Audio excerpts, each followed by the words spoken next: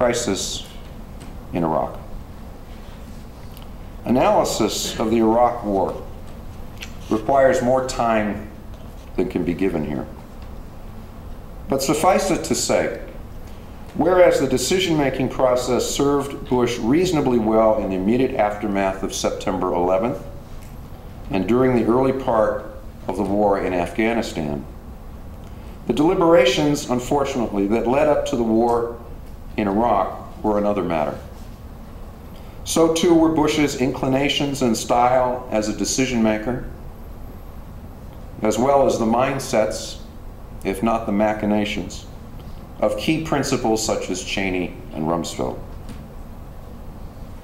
The end result was that much of the case for war, as we now know, proved to be based on faulty evidence. As well, the post-war reconstruction of Iraq was poorly planned and executed. Although a free, democratic, and politically stable Iraq may yet emerge, few major decisions made by a modern president were so defective in terms of process. There were a number of sources of problems. Yet President Bush's own words are revealing. I trust people, Bush tells us. Yet one repository of that trust, the formal structure of decision-making, was not permeable enough so that dissenting views and dissonant information percolated upward. This may not have been a problem early in the administration, when the policy agenda was driven by key campaign proposals. But in the more complex case of war with Iraq, difficulties were surely there. Errors, faulty inferences, misplaced assumptions, and public exaggerations ranged across the administration's case for war. So too with post-war Iraq. To take but one example, and there are indeed many, the crucial decision to disband the Iraqi army. The latter is still the subject of some controversy, and it remains unclear who was the final authority issuing that order. Yet some reports indicated that Colin Powell, Condoleezza Rice, the Joint Chiefs of Staff, and even President Bush learned of it only after it had been made. My friends, this is surely an impressive roster of the uninformed. I am an accessible person, Bush tells us.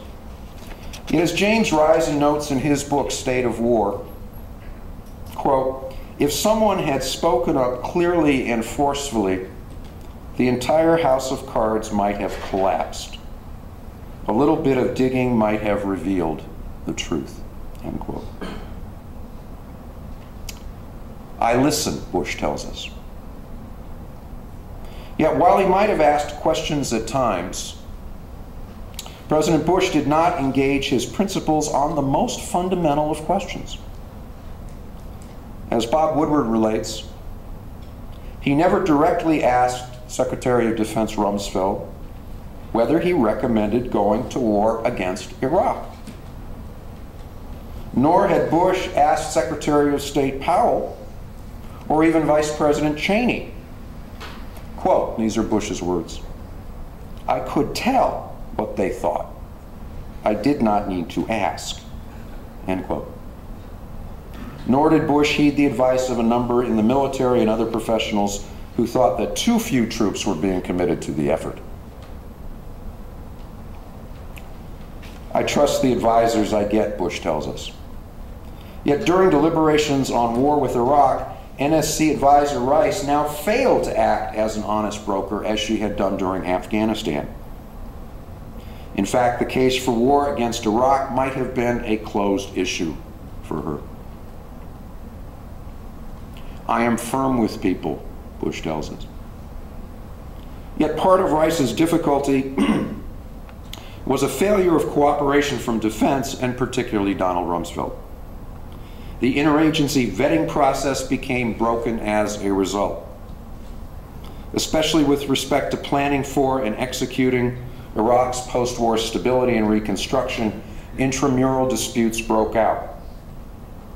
Yet Bush was unwilling to bring order and discipline to the process, to ride herd on some of his key principles, or to reach out for alternative sources of counsel.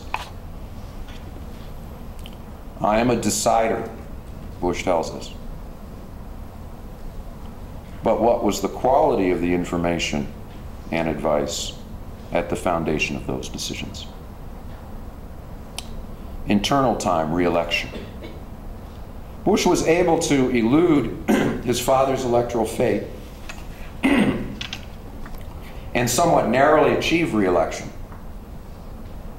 The campaign skills of the Bush team, especially those of Karl Rove, were able to make the election as much about John Kerry and his record as that of the administration's. Yet campaign skills are not the same as governing skills. The campaign did not successfully lay the groundwork for the domestic priorities of a Bush second term. Internal time, a second transition.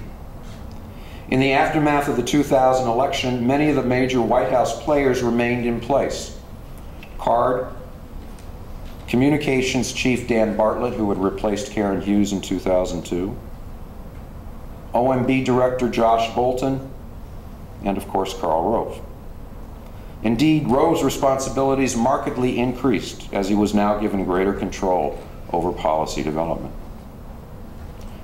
The role of the White House staff in the second term promised continuity, but was an opportunity missed to inject fresh blood into the mix and perhaps shake things up a bit, especially in enlisting a counterweight to Rove's political calculus.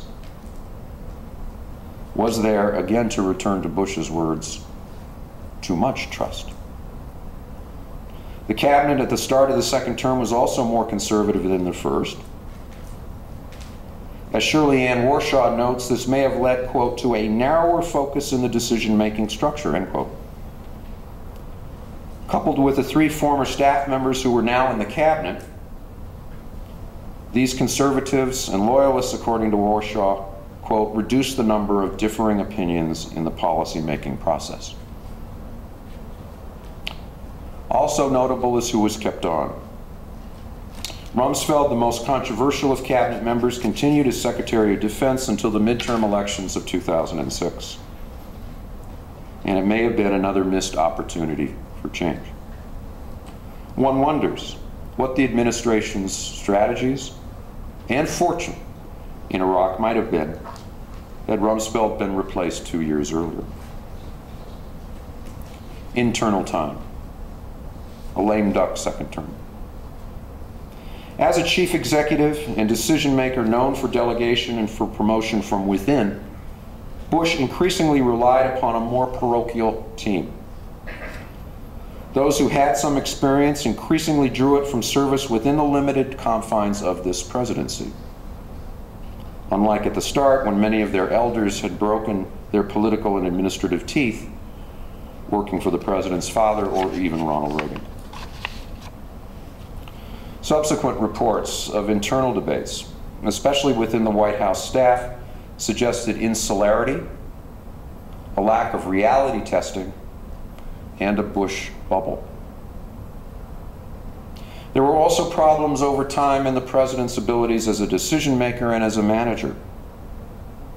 The victories of the early first term developed from a coherent strategy derived from a few key election themes. But as new challenges emerged, the old approach seemed shop-worn. Interestingly, there was no mention of adaptation or of learning behavior in the Bush operational code with which we began.